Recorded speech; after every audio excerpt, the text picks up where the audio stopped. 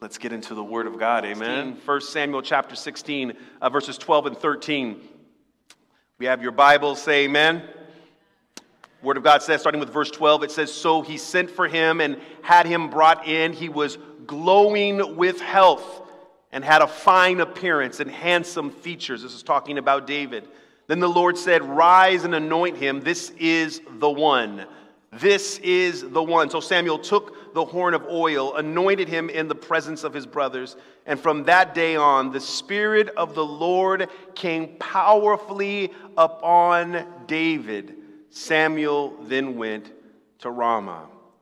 Let us pray. Father, thank you so much for this opportunity to delve into your word just a bit deeper.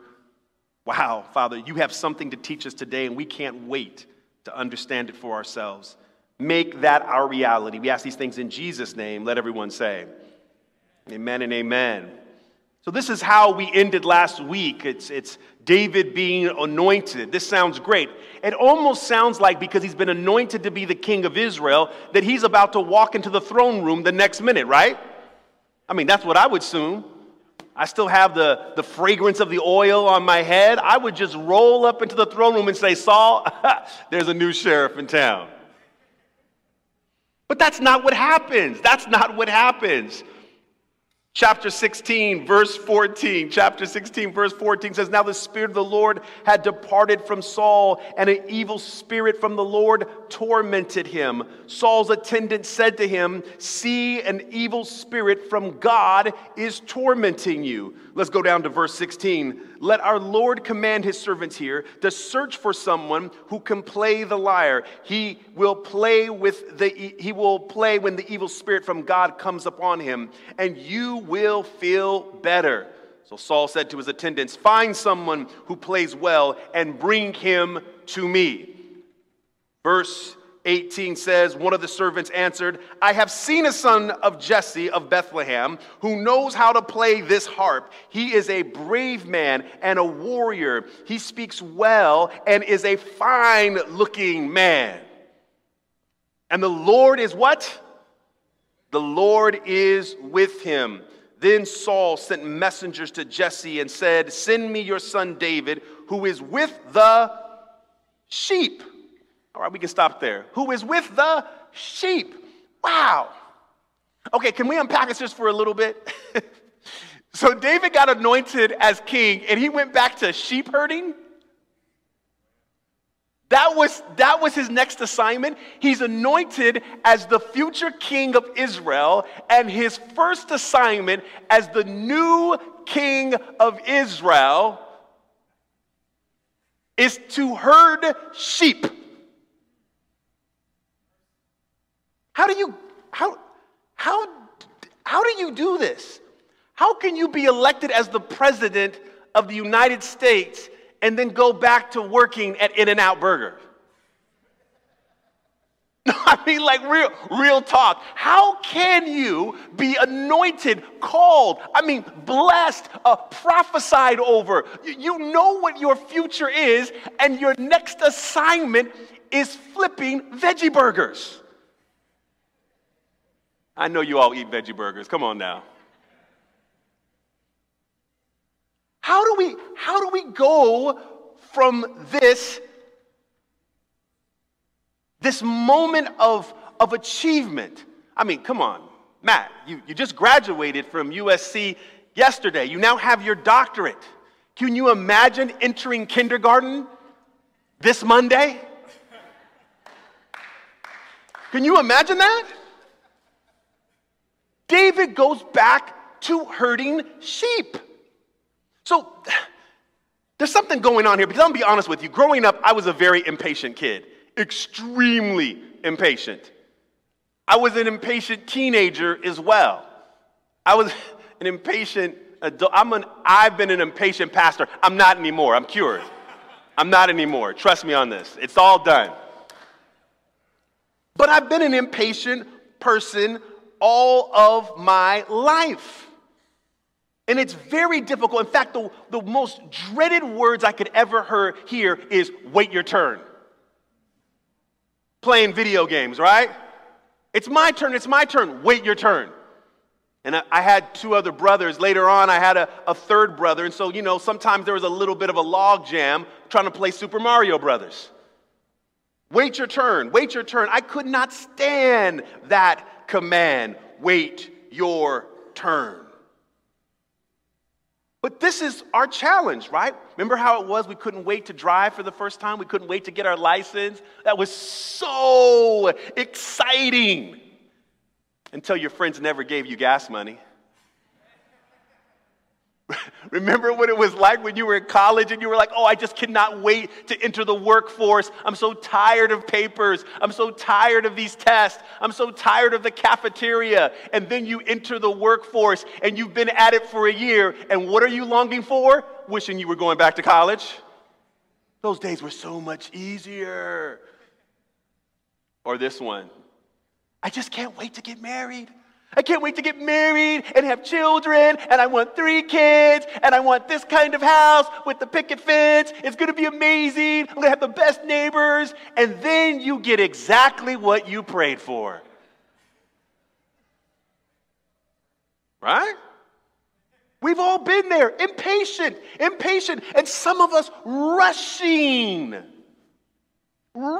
to that finish line, wanting what we believe that we're deserved. How many of you have lost your patience at work because you should have been the one promoted? You're the one with the degrees. You're the one that has the experience. You're the one that should be next in line, yet it was given to someone else that you are certain was less qualified. And here you are back in your cubicle, but you're the one that has the pedigree. You're the one that is qualified. Boy, I'm telling you, it is extremely, extremely difficult.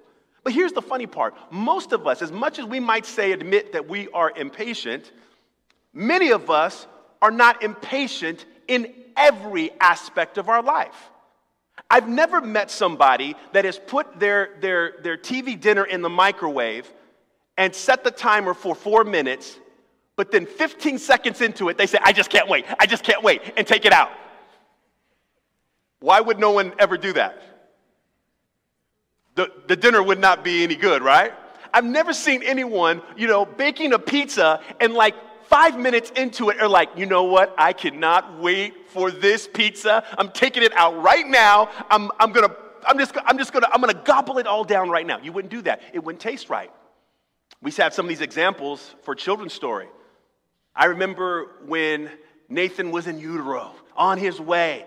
I had the app, that I was counting down the weeks. 40 weeks. Can you imagine? That's a long time. 40 weeks to wait for a kid? But I could not wait. I remember getting to week 30. Oh, it's happening. I can see that bump now. I was talking to Nate. Come on, guy, you can do this. I never was tempted ever to say, you know what, Iris, we're going to take him out right now. Never tempted. Why would I not want to take him out early? He would have been underdeveloped, right? Certain things won't have a problem. I have yet to see somebody who is so impatient that they exit the freeway before there's actually an exit. Now listen, we're laughing at this because all of these sound ridiculous, right? We're laughing.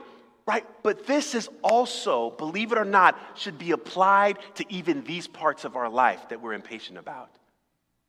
Some of our decisions, honestly, in work and even in relationships look just as rushed as someone exiting the freeway before the exit actually comes up. Because one thing we have to understand here is that the will of God, we want to be in the will of God, but the will of God is also a timing issue. The will of God is a timing issue as well. In other words, God could select the person like Moses and say that he was going to deliver his children out of bondage, but if we are not in the right timing of God, no matter if you're the one that God is willing to be the leader, willing to be the director, willing to match up with that person, if it's not in the right timing, you can mess it all up. Just Moses, for example. Now, the Bible kind of speaks on this. This is Stephen during his trial. Stephen starts talking about the history of Israel, and he just blasts Moses. He says Moses thought because of his military prowess, because of his time working with the Egyptian generals, because he knew he had all of the intellect, he thought that after taking out that one Egyptian, that all of the Hebrew slaves would follow him. He was like, I got this, guys.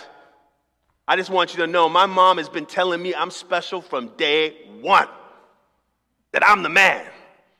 And once he got to a certain age, he's like, it is time. I'm in my 40s. I've read that you don't really start living till your 40s, so I am ready to deliver you guys right now. He takes out an Egyptian in anger, and he realizes nobody wants to follow him. And what did Moses do? He ran for his life. He spent another 40 years in the microwave. Another 40 years traveling down the freeway. Another 40 years in the oven cooking. Another 40 years. And you know what? Had he just waited 2 more years, it might have been the perfect time. Moses might have delivered his people by being the prince of Egypt. Do I need to say that again? Moses might have delivered his people by simply being the prince of Egypt. It could have been a political delivery. It could have been him gaining influence among the Egyptians, and that is how he wins the favor of Pharaoh. Nope. My man decided to be on like the FBI's most wanted. So God is like, Moses, clearly you have a temper issue. So we're going to cook you a little bit longer. I'm going to make you a shepherd. You're going to be working it in and out for 40 years. My apologies for anybody that works it in and out. I'm not trying to say that. Sheep herding is a really good job. You know, when you think of, okay, all right. I'm going to get a lot of emails this week. So it's really interesting when we think about this is that there are situations that demand time, demand us being patient. And if I can be vulnerable for a moment, if I can just be vulnerable for a moment, even in my own personal life, you know, about 5.5 years ago, I was asked to be the pastor here at Vallejo Drive. Do you know that? Some of you don't know that. Some were in that meeting. And I had a choice to make. And there were some people that said, you better take that job. It's Vallejo Drive. It's right across from the conference. I don't know how that makes it any better. For me, that's a little bit scarier, right? But I was told by people of great standing, just do it. I said, well, wait a second. You know, my family, people are working here, and there's this, and there's all this other kind of stuff. And there was stuff that was going internally in my family. And had I made that decision just following people's advice, it would have been the wrong time. And I don't think we would have the same circumstances, the same hope, the same bright future. I really don't. Because there were things in me that I didn't realize that still needed to be cooked. And I said, Lord, although it seems right, I need to wait for you to tell me to go. And God didn't tell me to go. Now looking back, I realized that it was necessary for me to spend another 5 years, necessary for me to spend time at my grandparents' church, Vallejo Central, necessary for me to be there, things that God had to work on. I'm telling you, there's an impatience issue even within me. Relationships that I believe that God called, that God ordained. Relationships that I know that I believe by seeing signs and God answering prayers. But again, if you rush the timing, no matter how ordained the relationship is, if it doesn't come together in the timing of God, you can mess things up. Timing is everything. Timing is everything. And so here we are in this story, David going back to being a sheep herder. And the interesting thing is that we often look at that situation almost as if it's a demotion. David should be upset. David should have a problem. But I want to present to you something that I think is life transforming. I want to present to you something. The Bible describes love as being patient. You guys know that in 1 Corinthians chapter 13? It is the first time that love is actually defined in the Bible. The first time love is defined in the Bible is in 1 Corinthians chapter 13. The next time it's defined is in 1 John, when John says that God is love, right? God is love. But the first time it's defined in the Bible, the first word used to define love is that love is patient. And so I am going to present to you today that the heart of a champion is a heart that is patient. And there's a reason to be patient, right? As there is a reason for us not to exit the freeway before an exit, there is a reason to be patient. As there is a reason not to rush the process when your little baby is just getting cooked in the womb, there's a reason not to rush that process. There's a reason not to take the pizza out too early in the oven. I am going to present to you today that there is a reason for being patient, and I want to give you 3 reasons. Can we do that? The first reason for patience and having patience, and I believe that God is doing something special in David's life here. The reason that he goes back to being a sheep herder, he's going back to shepherding, is for perspective. Patience gives you perspective. Patience gives you perspective. I always ask myself this question: why was David not included in the original lineup? Did you ever ask that question? Why was David not included in the original lineup? When Samuel came to look at Jesse's boys, David was the one that was out there still working with the sheep. And after he goes through all the sons of Jesse, he says, is there not another one? None of these God has chosen.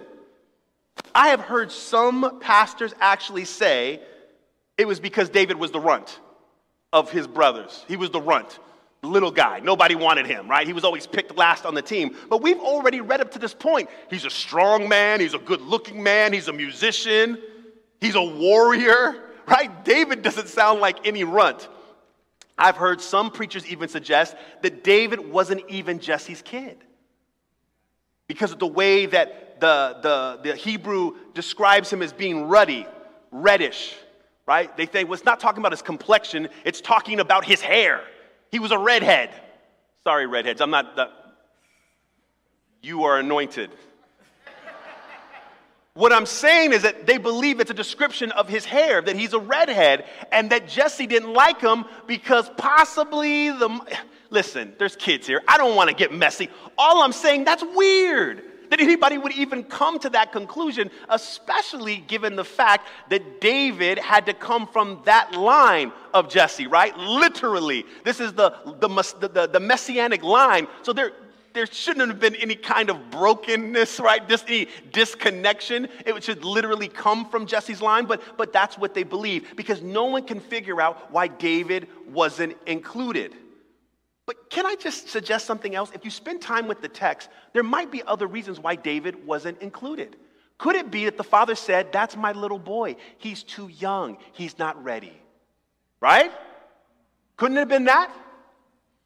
Could the reason have been that he is the best shepherd ever in Bethlehem? Did you hear the story about what he did to the bear and the lion? No shepherd has ever displayed so many skills. Right, think about it. David is this like all-star shepherd. He's a warrior, and he's like a world-class musician. And he's good-looking. He's hot. Right? So he has all this stuff going for him, and it could be that Jesse's like, that's my moneymaker. You ain't taking him. The beautiful thing about being patient, taking your time with the text, taking your time in a situation, is if you give yourself enough time, you can have perspective. I know a lot of people that jump to conclusions because they don't take enough time really looking at all of the factors, right? Well, where were you? Well, I called, and it went straight to voicemail. You must have turned your phone off. Actually, I went through a dead spot. It's the spot that always cuts. You just take your time. Don't rush. Patience gives us time for perspective. We become better listeners when we're patient. I've heard some people say, do not go to sleep while you're angry. Don't. You saw the argument right now. No, absolutely not. That is the worst advice.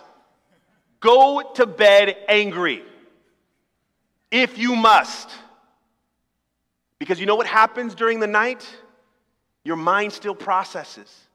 It's still figuring things out. The emotions come down. You settle down a bit. In the morning, you wake up and you go, I don't even know why I was so upset. You know, I might have just been hangry. I might have just been sleep deprived. And now I have more perspective. I have more clarity. Now let's talk about it again. Okay, it's all right if your mother comes. It's just that, right? Right? You have perspective. Happy Mother's Day, mother-in-laws. Happy Mother's Day, right? You have perspective. Listen, sometimes you just have to hey, honey, I really want to hear you, but right now it's elevated. I know you don't like going to sleep angry because you feel insecure, like I'm abandoning you. I want to solve this problem, but right now I am so afraid. Right now I am so emotional. I can't hear you the way that I need to hear you. Let's take a time out. Let's just take a time out. Let's go to sleep. Let me have perspective, right? Amen? All right.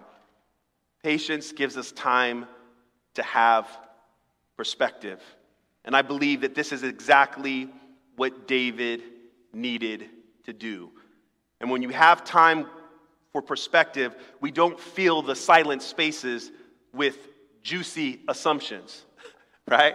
You notice that when you have some silence and there's some dead space, I'm going to tell you exactly why they didn't respond to my text. I'm going to tell you exactly why they left me on red.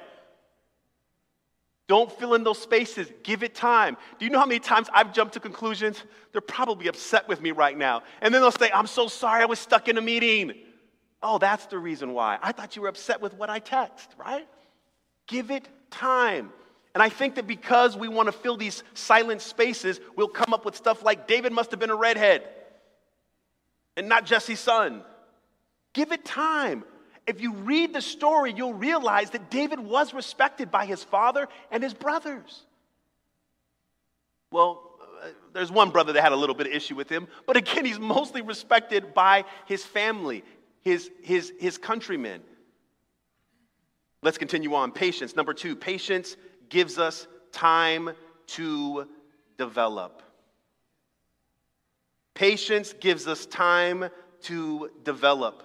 Just as Moses learned a lot in those 40 years being a shepherd, David still had more to learn being a shepherd. That's why after the anointing, he goes back to shepherding. Just because God foretold that he would be the future king did not mean that David didn't have any more lessons to learn. I got a lesson for some people out there. Just because you got that promotion and you're now the director does not mean you still don't have room to grow and to learn.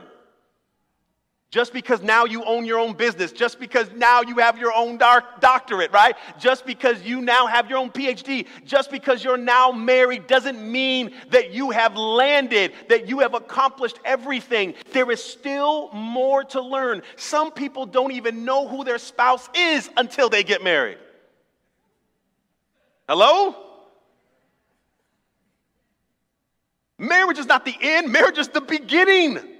Some of you who've been married for 30 years are saying, I'm still getting to know who this joker is.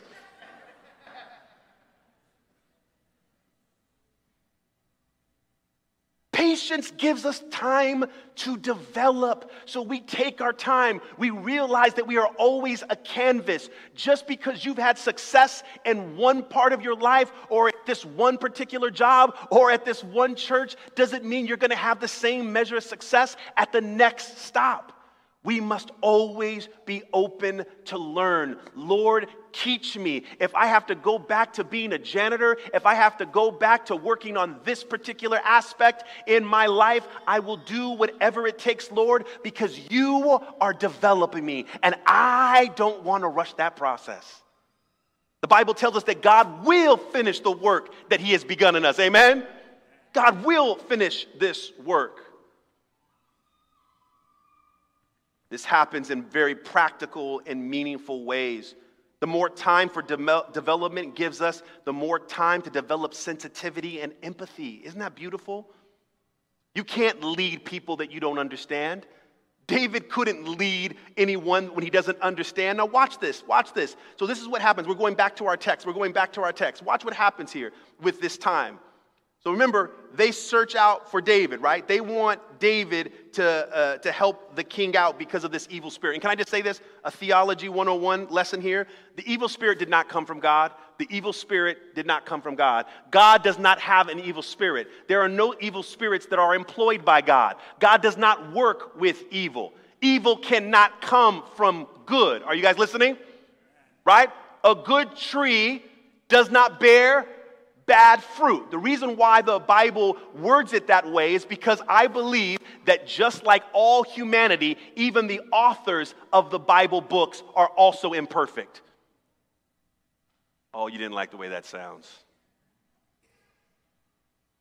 We as Seventh-day Adventists do not believe in word inspiration. We believe in thought inspiration. That is not my own concoction. I'm not just making that up out of thin air. We believe in thought inspiration, not word inspiration, meaning that there are some words that are placed in some interesting places in the word. The author of 1 Samuel and 2 Samuel doesn't seem to have the full picture of the great controversy. And we'll have the author of Chronicles that will come behind the author of 1 and 2 Samuel and say, yeah, I think it should be worded a little bit differently. We have more time for that later, not for today. But I just want you to know, evil does not come from God. The author believed because an evil spirit came upon Saul that it must have been, again, God's divine perfect will, so he gave all of the responsibility to God. But that's not what's happening. Saul made a decision. He pushed God away, and God stepped back. And when God steps back, all hell breaks loose. The evil spirit is Satan, and God does not employ Satan.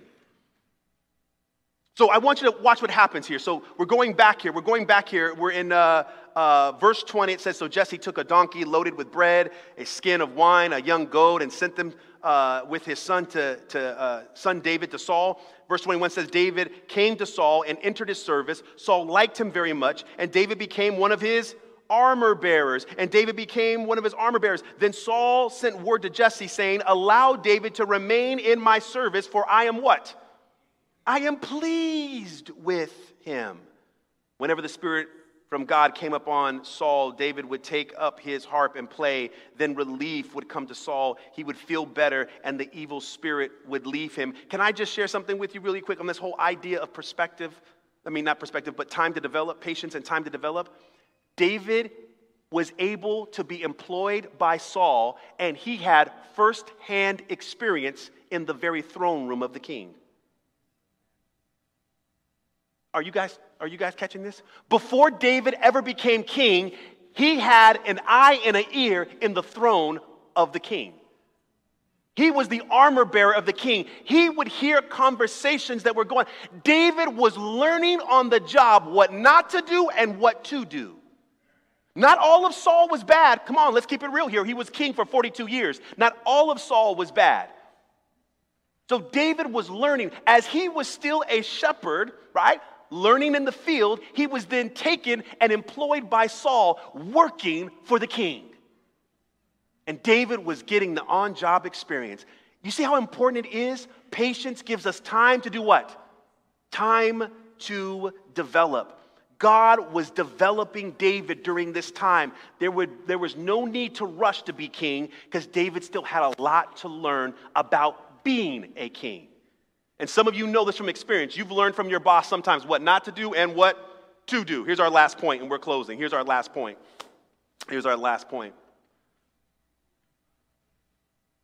Patience gives us time to forgive. Patience gives us time to forgive. Now you're going to tell me, Pastor, where is that in the story? Where in the world is that in the story? Watch this. This period that David was waiting to be king wasn't just about what he needed to learn. This time period after David was anointed, waiting to be king, was also God developing Saul. Watch this. God, after anointing David, knowing that David would succeed Saul, still was working on Saul's heart. I told you, I do not like the phrase, wait your turn, wait your turn. But I want you to think about this for a second. God also is waiting for Saul's turn. Forgiveness in Hebrew, literally, it's teshuvah, literally means to turn back or to return. The reason why God delays, the reason why God waits, even when he passes judgment, saying, Saul, we done, bruh, we done. But the reason why God still waits is because God gives us time to turn back. Wait your turn is God also waiting for you to turn. Patience gives us opportunity to forgive. Think about it. Those times where you thought to yourself, I will never forgive her. I will never forgive him. I will never forgive what they did to me. It was cruel. It was unusual. It was unfair. And watch what happens in time. Patience allows us opportunities for perspective, allows us opportunities to develop, and most importantly, in these spaces, gives us enough time to forgive. And no one knows that better than God, right? In 40 days, Nineveh, in 40 days, you will be overturned. In 40 days. That was a long 40 days, right? But what was happening in Nineveh those 40 days? Oh, they were developing, weren't they? Were they gaining perspective? The prophet Nahum calls them the city of blood, but they were gaining perspective and they repented and they said, maybe, perhaps God will relent from bringing about this disaster. And so they turned back. They repented, the Bible says. And so in chapter 3, verse 10, it says that God also then turned. God is waiting for your turn. He's waiting for your turn. He's waiting for my turn. Patience gives God opportunity, ample opportunity to work on our hearts. 2 Peter says this, and we close on this. 2 Peter says this, chapter 3, verse 9. The Lord is not slow in keeping his promise, as some understand slowness. Instead, he is patient.